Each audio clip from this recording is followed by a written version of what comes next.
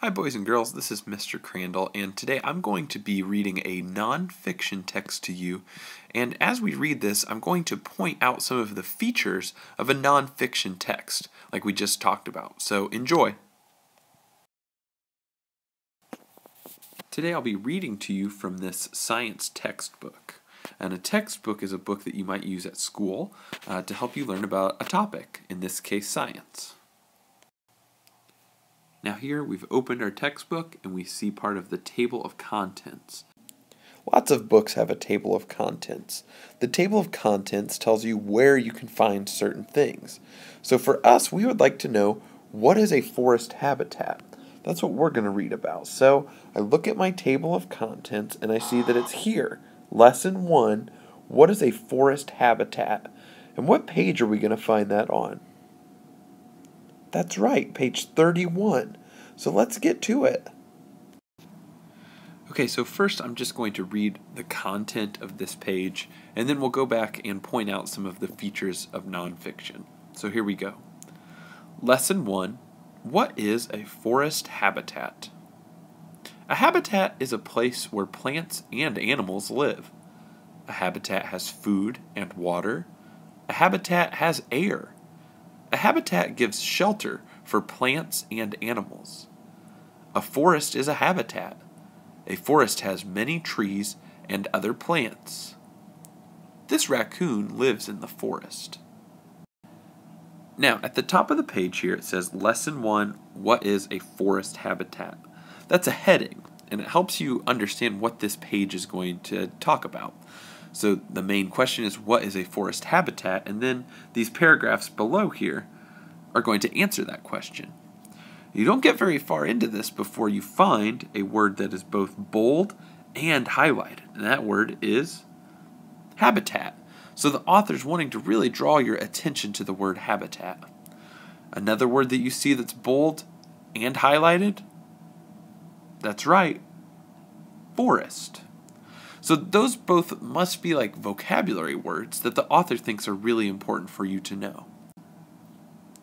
Now down here at the bottom of the page we see a photograph of a raccoon, and over here next to it these words are called a caption. So the caption tells you more about the photograph, and it says this raccoon lives in the forest. So they thought you needed to know that this raccoon lives in the forest, not that this is just some random raccoon that lives in your neighborhood. Watch out for those. So now we're on to the next page in our text, and just like the previous page, I'm going to read it first, and then we'll go back through and talk about the text features. Forest plants and animals. Look at the forest in the summer. Animals get the food they need. Animals get the water they need. Plants get the sunlight they need. Plants get the rain they need. This black bear lives in the forest. Now, this page didn't have anything that was bold or highlighted, but that doesn't mean that this page is unimportant. At the top we have a heading, Forest Plants and Animals. So that tells me that this page is going to be about forest plants and animals, yeah. Now down at the bottom we have another photograph. This one is of a bear, and there's a caption with it that says, this black bear lives in the forest. So the page is all about forest plants and animals. The picture at the bottom is of a bear, and the caption explains that this black bear lives in the forest. Now over on the right hand side of the page there's a picture of a deer, and the grass is all green and the trees have leaves, and at the top of that picture it says summer. So the author wants you to know that this picture was taken in the summer. And here we go again. I'm going to read the page to you first, and then we'll talk about any text features that we might find. Look at the forest in the winter. How does the forest change? Plants get less sunlight. Many trees lose their leaves. It is harder for some animals to find food. Map facts. Superior National Forest is in Minnesota. Now again, this page did not have any words that were in bold or that were highlighted, and this page didn't have a heading either. That's because the author is still telling you about forest plants and animals, so there's no need for a new heading. Now, over here on the left side of this page, there's a photograph of a deer, and it looks different now. The ground is all white, and the trees don't really have the leaves like they used to. Well, that's because this picture was taken in winter, so this caption tells you that. Here we've got this thing that says Map Facts, National or Superior National Forest is in Minnesota. That's just got a little map on it, and it's got the state of Minnesota highlighted to show you where this picture was taken. Now let's go back in the text to one of the first pages we read that said, "What is a forest habitat?"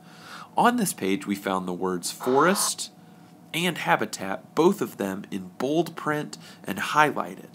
Now a lot of times when a word is in bold print or highlighted, that means you can find that word in the index or the glossary. So let's turn to the back of our book and see if we can find them. An index is used to tell you what page you can find certain key words on. Some of those words might be highlighted or in bold. And let me zoom in here. Forest, right there. It says we can find it on page 26, page 31 through 33, and page 44. The section we were reading, called What is a Forest Habitat, was on these pages, 31 to 33. So that's the index. I think glossaries are really cool. A glossary is kind of like a dictionary. It's going to have definitions, not every word, of course, but of some of those key words in a book. So the word habitat was highlighted, it was in bold, and look at this. Here it is in our glossary. Now, in some books, the glossary might have pictures to go with it, and others it might just be words with the definition. But here we can see habitat. A habitat is a place where plants and animals live. And then there's an example. A deer lives in a forest habitat. We can find that on page 31.